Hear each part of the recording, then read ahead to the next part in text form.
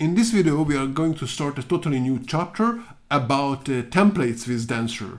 The first thing is we're going to see the template Tiny. This is the built-in template that comes with Dancer, so we won't need to install anything else. But we won't be able to have the full power of template toolkit. But it's a good start. Okay, so what we have here is basically this directory structure. We have the app.psg file. The test should be next to it, in our case at least, and we don't have a test for this example for now. And then next to the file there is a subdirectory called views, and inside there is a file name called main.tt. That's the template. Basically the fact that we are using the views directory is just because that's the default, but you could actually set if you go back to the chapter about configuration, then you probably saw how you can set the directory for where the templates are coming from. But this is the default directory, and the templating system is called Dancer to Template Tiny, which is based on the template Tiny templating system. So you can click on it and visit the page. What we have here in the application is that we just have a single page. Okay, it doesn't not everything interesting, but actually before that, so why would you want to use a template anyway? The basic idea is that up till now we had the HTML that we return to the user embedded in the code, and that's not really a good idea. It's very the 90s way of programming, or early 2000. It's much better to have all the HTML in a separate file, because it's better to have different languages in different files.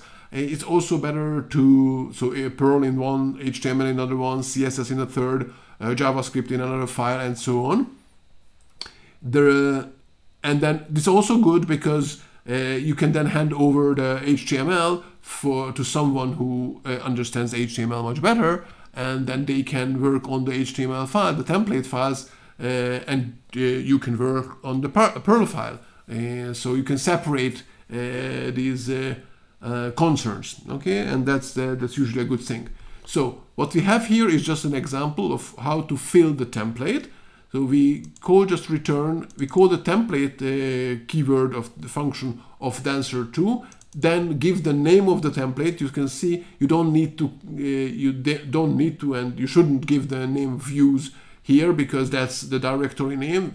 You just give the name of the template, and then you give the data structure that is sent over. Basically, you give a hash, a reference to a hash, with all the key value pairs, all the data that you send over to the template. And then, so this is just some random data, basically. Now let me run the application here on the command line. So here we are.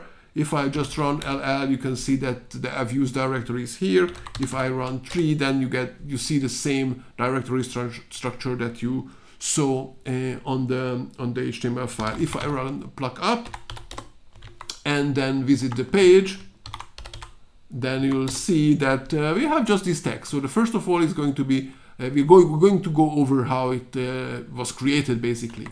So going back to the data, what we have here is we have a key called name with just a string, with just a value. Then another key with a value which is sort of like a boolean. Okay, so in this case I just set to 0 to be false. Then we have another key called languages with an array, reference to an array as the value. We have another key with a hash, reference to a hash as the value, and then inside we have key value pairs.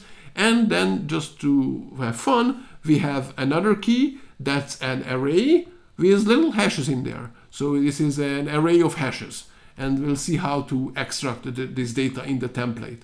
So in the template, which is in the next slide, we have this hello world. So this is just the hello world. It's just hard-coded text, nothing in there.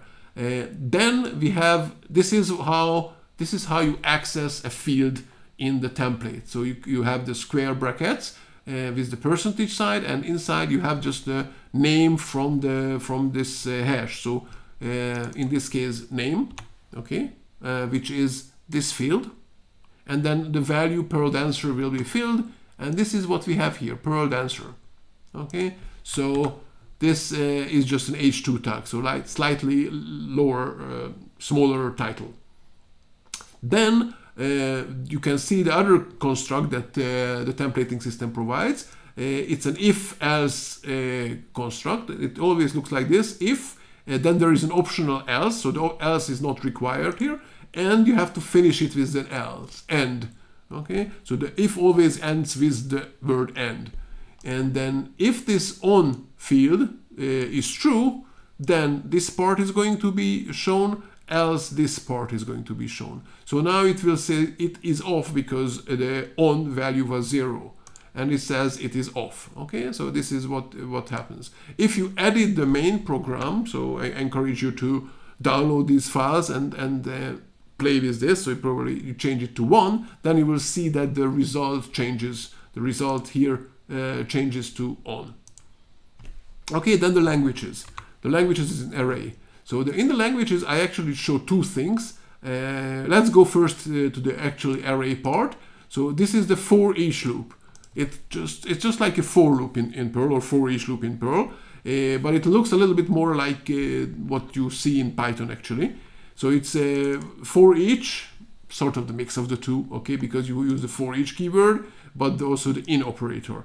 So for each, then you have a variable name. Okay, this is a variable of the templating language, and then here you have an object that you can iterate over. So that's an array in this case. So this will go over, iterate over the elements of this array, and then here this too is also closed with an end. And inside, for each iteration, we use again this square bracket percentage, which is just the name of the field, and now this variable can be used as the field. So this is how we printed out the list items here, the 3 list items. And the whole thing is wrapped with the UL, so that's just the HTML part. Okay, it's wrapped in the UR, so it's an unordered list, and these are going to be list items. But this is how you just go over, iterate over elements of array. Now, in addition, in this case, I also wrap the whole thing in an if block. So this if and this end go together. So this whole section is going to be displayed only if the languages field exists and has some value. This is, I use it often if there is some data that might not be there at all. Okay, and if there is, if the data is there, for example, let's say you remember the to-do list. So the first time when you just start it, you don't want to have an empty sort of unordered list, or you don't want to have the title and then no data underneath. So it's probably better to wrap the whole thing into an if block and show the title only if there is anything to show, and then show the title and all the items that you wanted to show.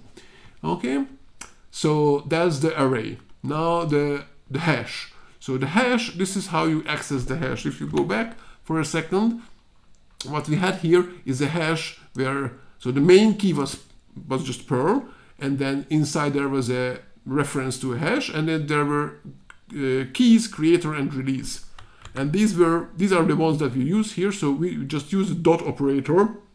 This is how the templating language works. So through the dot operator, we can access subkeys of hash. And don't ask me what happens if the field is has a space in it. Maybe you can put quotes around it. Just, I don't know. Okay. Maybe you can put quotes around it, or maybe it's not supported, I don't know.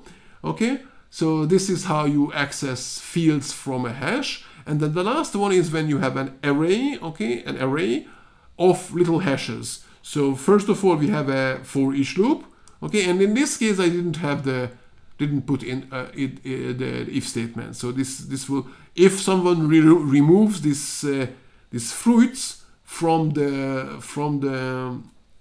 main code, then you will see this fruit and then the table and another table, so the opening and the closing part of the table, and then nothing in between. So it won't be even, I think, correct HTML wise.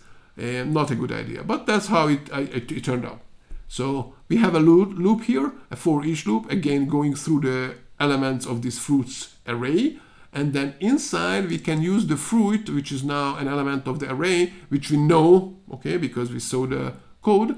That's how we send it over. We saw that this is actually a hash or reference to a hash. It doesn't really matter for our purposes, but it's a reference to a hash.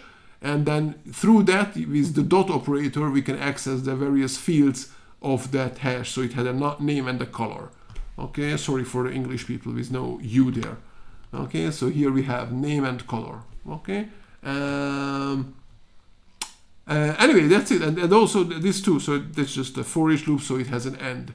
And I think these are all the constructs that this tiny templating system provides. It's definitely good to get started, but later on we'll want to move over to Template Toolkit, which is a much more powerful templating system, but it needs installation. So that's it for this video.